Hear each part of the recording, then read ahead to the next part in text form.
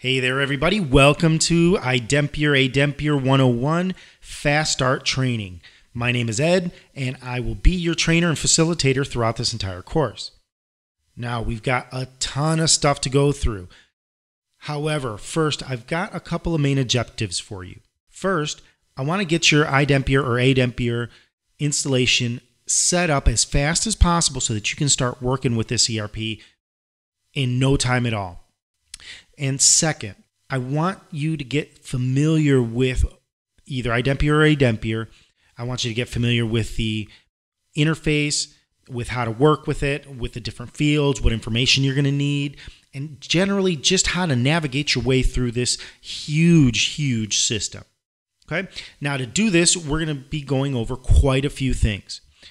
First, we're going to see how we can get your installation done.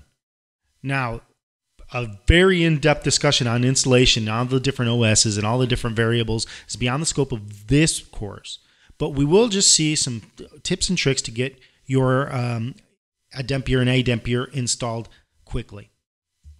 From there, we're going to move on to the user interface. Now, we'll go over quite a bit of the user interface. However, a lot of it we're going to see as we go through the course itself.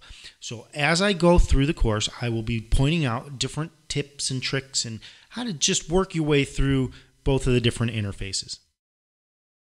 Next, we're going to jump right into the initial client setup. Now, this is probably the most important setup that we'll do in either software, because this is what's going to let us move forward with the rest of the setup. From there, we'll go into the business partner setup, because if we don't have any business partners, we're not going to have anybody to deal with. From there, we're going to go into products, because of course, if we don't have any products to sell, we don't have a business. And by products, they can be either physical products or services. And finally, on into the sales setup, we'll see how we can set up iDeempiere and Adempiere to actually sell those products that we've set up in the previous step.